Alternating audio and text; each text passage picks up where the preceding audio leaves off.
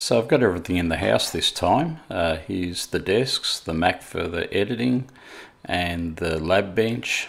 Just still getting set up at the moment, but most of it there. Still needs a bit of a tidy up.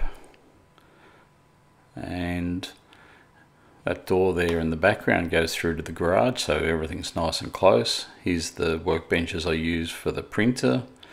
Just getting it set up there for tools. Still got to mount the bench drill. Here's the heavy workbench in place now, and almost ready to go. Should start getting some videos out shortly. Cheers for now. If you like what I'm doing, then please do like the video.